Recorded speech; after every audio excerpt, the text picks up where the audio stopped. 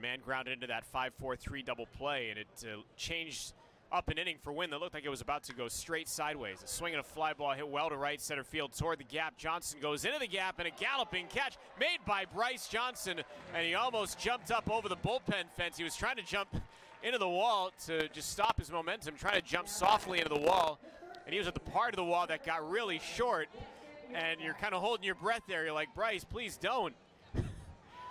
Bryce going toward the wall and just grabbing at the top of it.